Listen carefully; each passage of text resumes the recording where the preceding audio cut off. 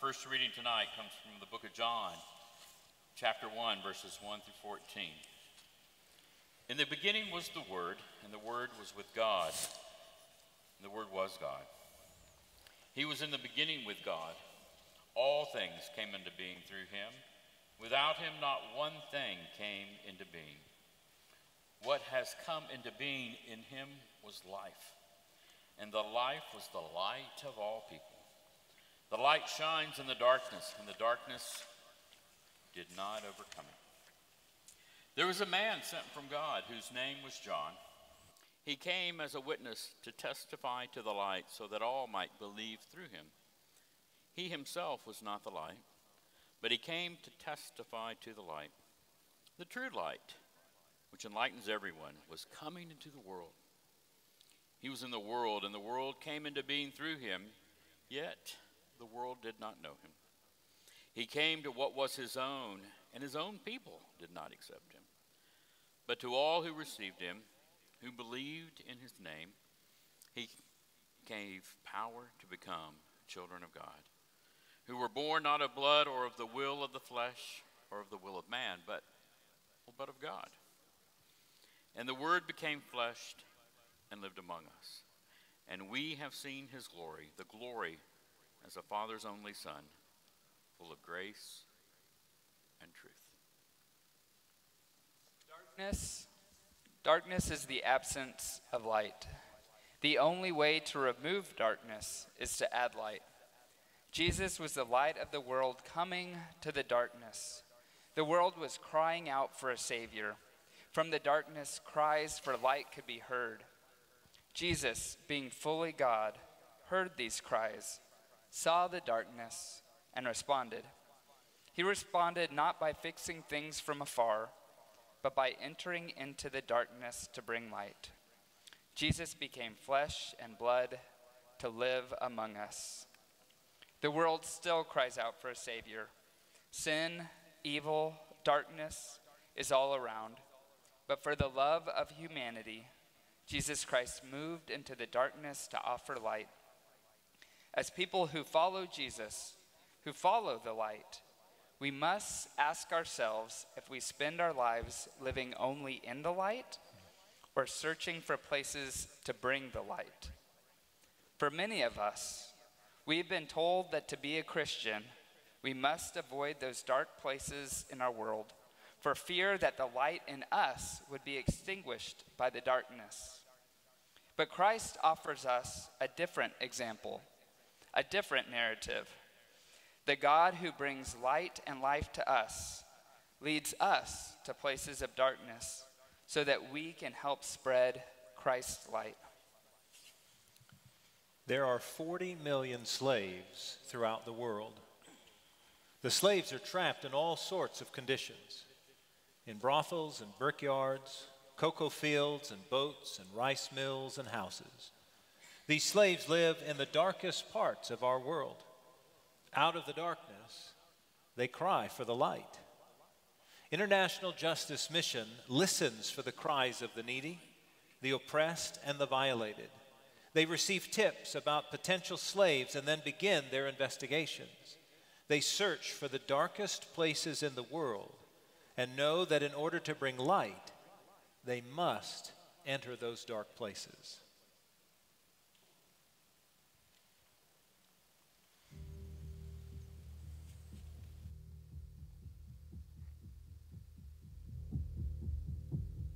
This guy had a little girl and he was a slave in a brick kiln.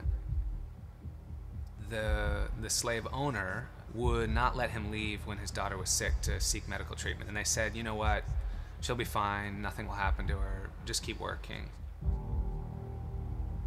She turned for the worst, they begged to leave. He said, no, finish your work first. And then his daughter died.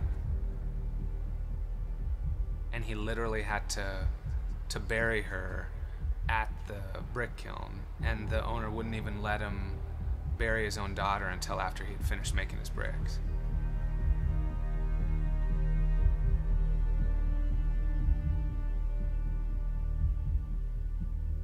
Bonded labor is slavery, where you're actually working out your loan and lose all the freedom that you have. It is usually on the basis of an advance, but then you belong to the owner after that. There is absolute restricted freedom of movement, restricted freedom of employment. You don't get the wages that you deserve. Somebody owns you and everything that you make. We have seen people trapped for generations on the basis of a very small loan amount, as small as $3 or $5. There are millions of people trapped under slavery, waiting for someone to show up. We are coming. We will find you, and we will free you. We will persevere till all are free.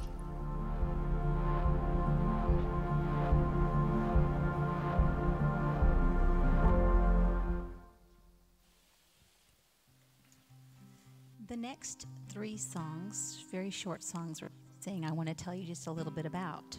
Some of you are familiar with a prayer technique called Lectio Divina, where you take a scripture and you just pray it over and over and over until it comes into every bit of your soul and your consciousness. It's just repetitive praying.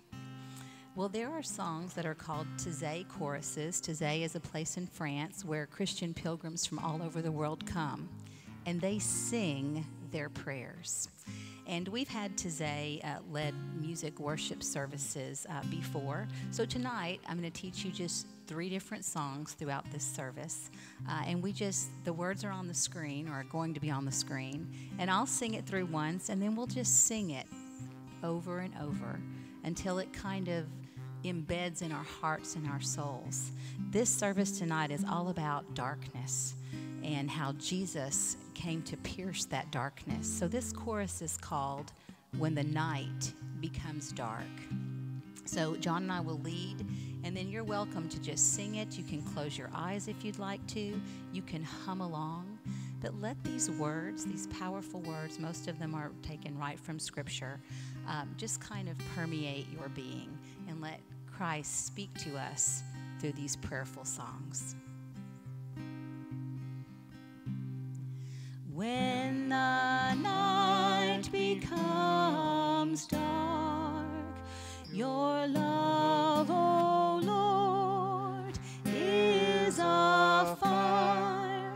Your love, O Lord, is a fire.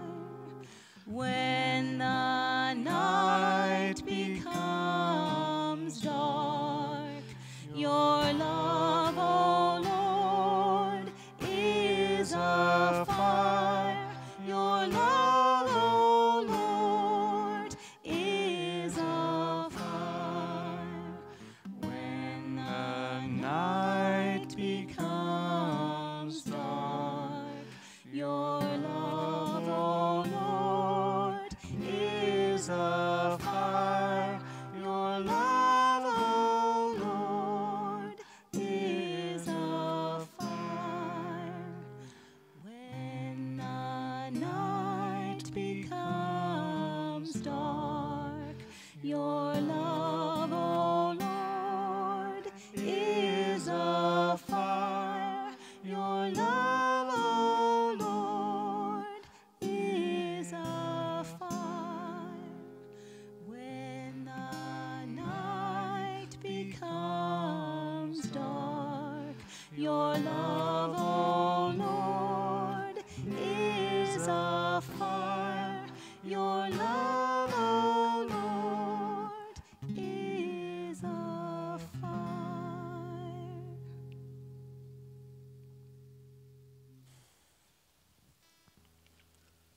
Our next reading comes from the book of Philippians, chapter 2, verses 1 through 8.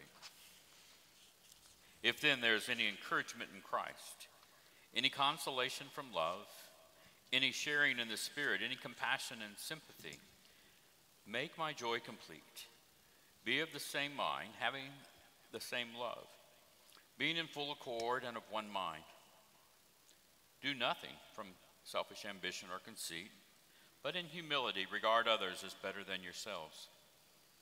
Let each of you look not to your own interest, but to the interest of others. Let the same mind be in you that was in Christ Jesus, who, though he was in the form of God, did not regard equality with God as something to be exploited, but emptied himself, taking the form of a slave, being born in human likeness. And being found in human form, he humbled himself and became obedient to the point of death, even death on a cross. Jesus humbled himself, putting his own fears, needs, and wants aside, from moving from heaven to earth and from earth to death. This is a story of a God who moves towards that which we seek to avoid.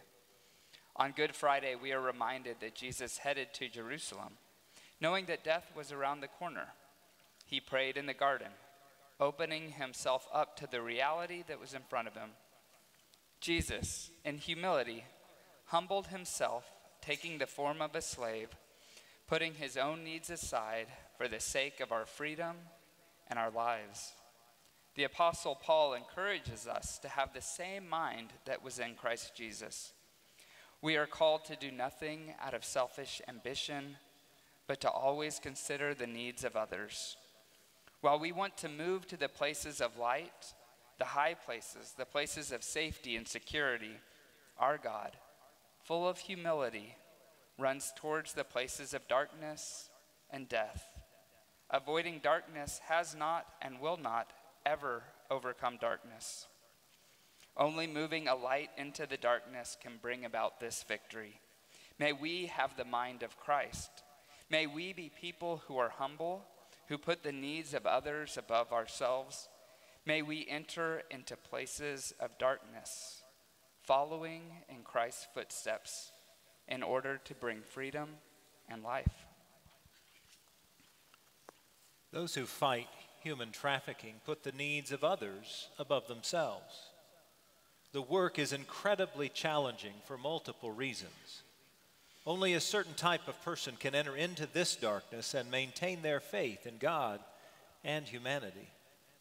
Investigators prepare themselves spiritually to enter the places we have been taught to avoid. The places we do not want to go, the places that are darkest and most dangerous, are the ones that need the light the most. Empowered by the Holy Spirit, people with international justice missions step into dangerous places, go on raids, and in humility put their lives on the line to save the most vulnerable in this world. Listen to this interview with a member from the IJM team who helped rescue 6 hidden girls from inside a brothel wall.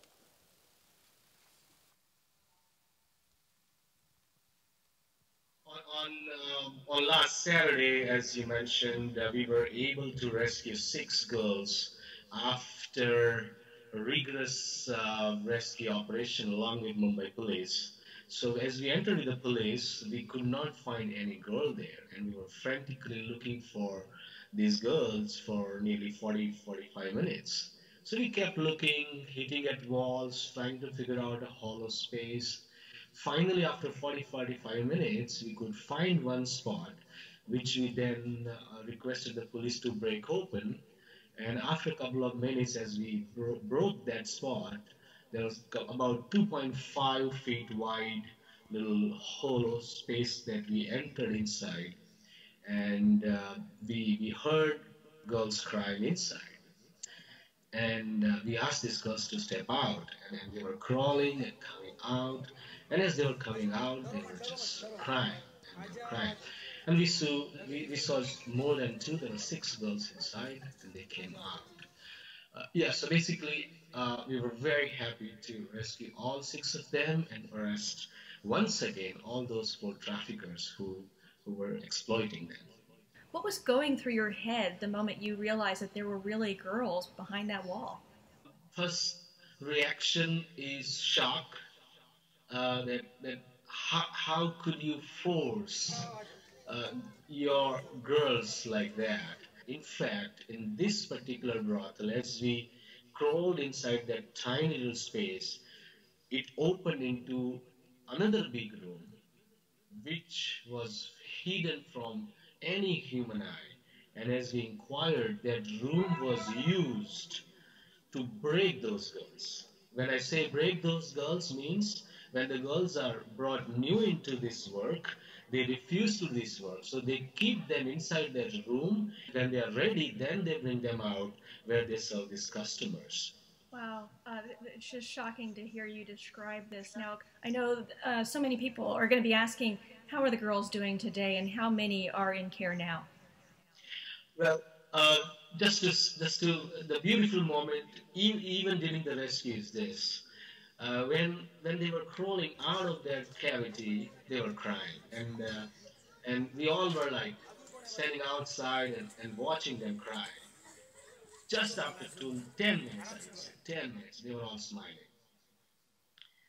As we talked to them, as we counseled them, they were all smiling. Smiling because they are free.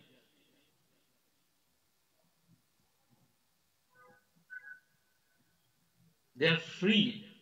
And I would like to call it this way. Perhaps the distance between tears and smile is freedom.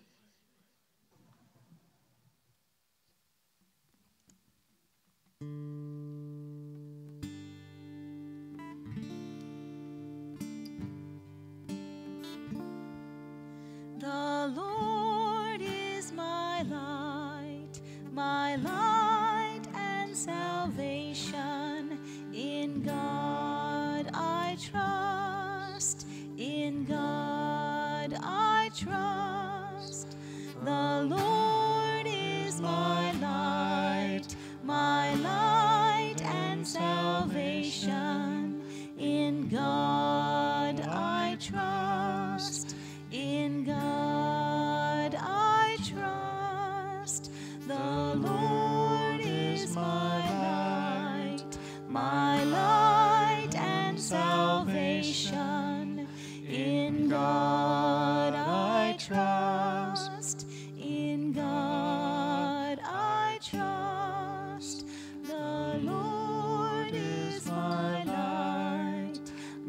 light and salvation.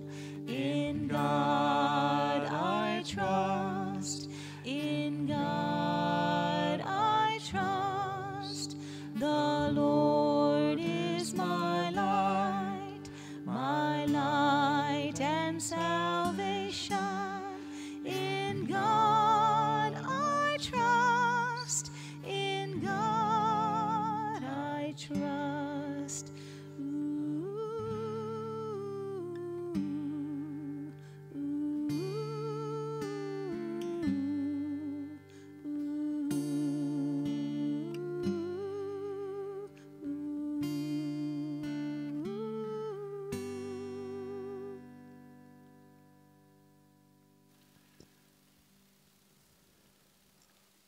Our next reading comes from Luke 22, 39 to 46. He came out and went, as was his custom, to the Mount of Olives, and the disciples followed him.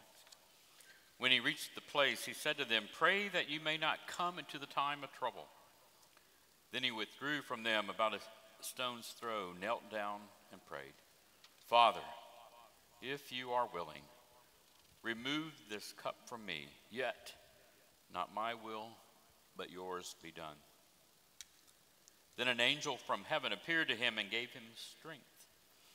In his anguish he prayed more earnestly, and his sweat became like great drops of blood falling down on the ground. When he got up from prayer, he came to the disciples and found them sleeping because of grief. And he said to them, "Why are you sleeping?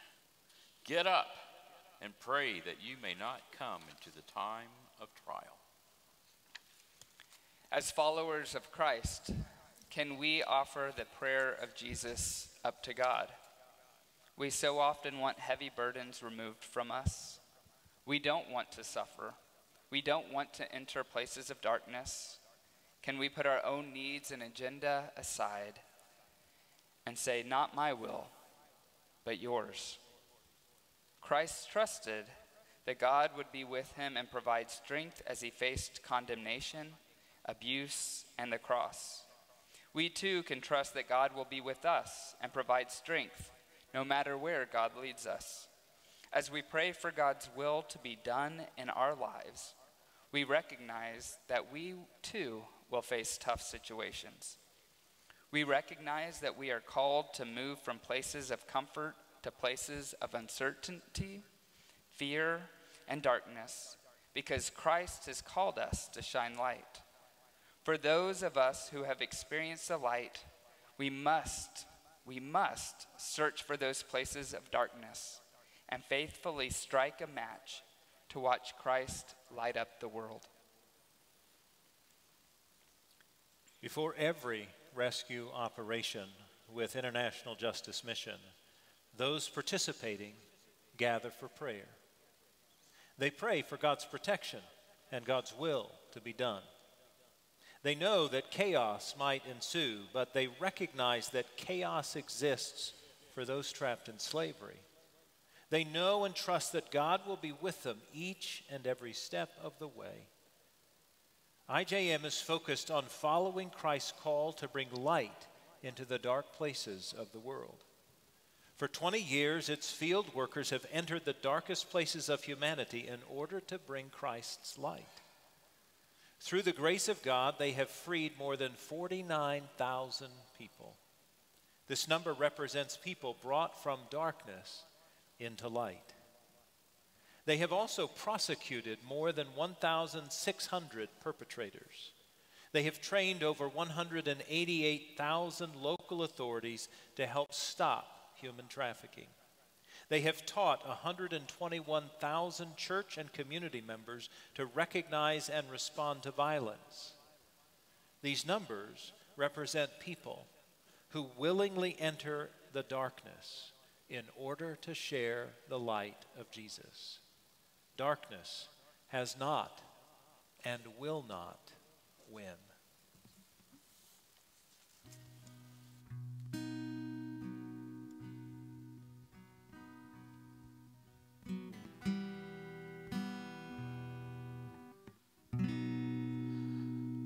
Within our darkest night, you kindle the fire that never dies away, never dies away.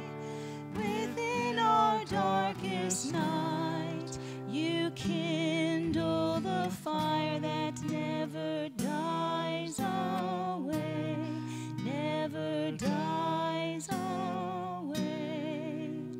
Within our darkest night, you kindle the fire that never dies away, never dies away. Within our darkest night, you kindle the fire that never dies away, never dies away. Within our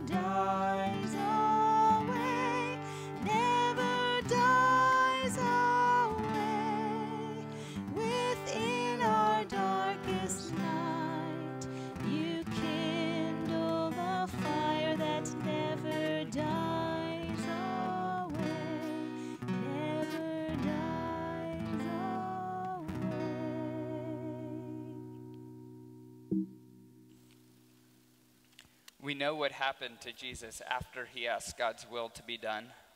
He was arrested in the garden. He was condemned and mocked by the crowds. He was beaten. He was crucified. Our Lord breathed his last breath. Jesus was the light who came into the darkness, but the darkness fought hard to extinguish the light.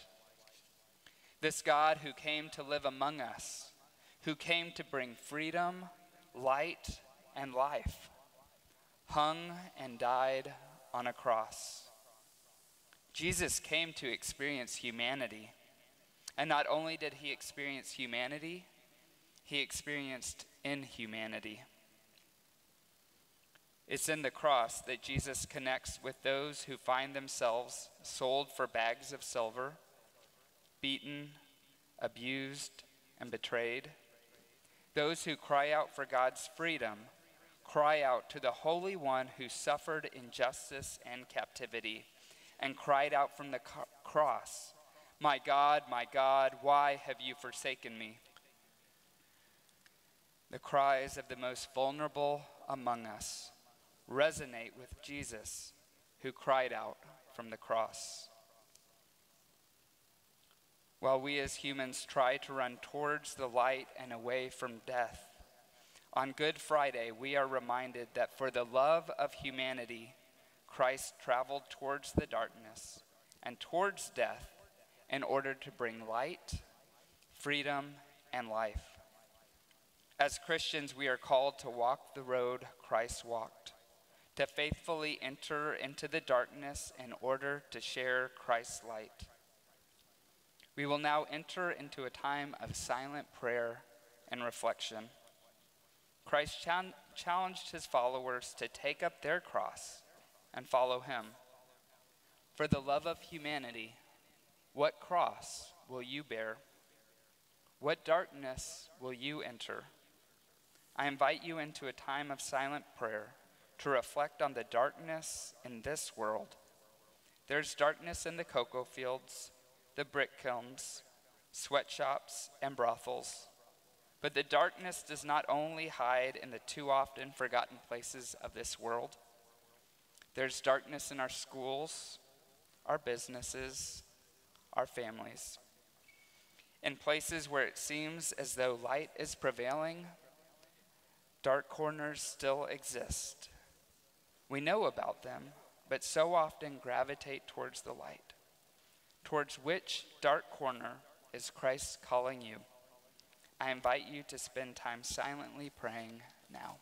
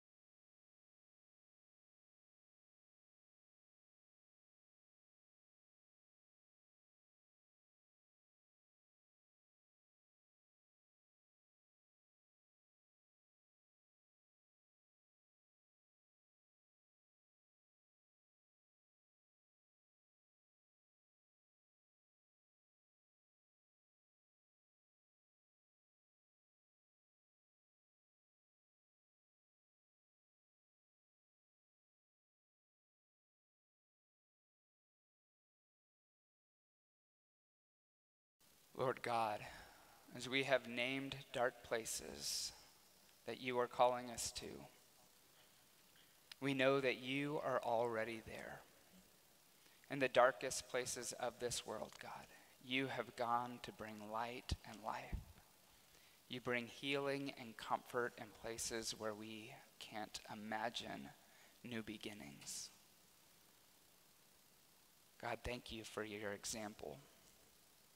Thank you for your bravery, your willingness to enter into those horrible places. Thank you for your willingness to enter the place of the cross. God, we are reminded of your sacrifice, of the way that you turned yourself over, the ways that you were betrayed and beaten, and the fact that you breathed your last breath.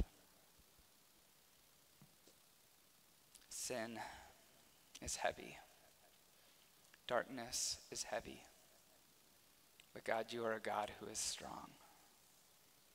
You are a God who brings light and life. For that, God, we are grateful. We pray this in the powerful name of Jesus Christ. Amen.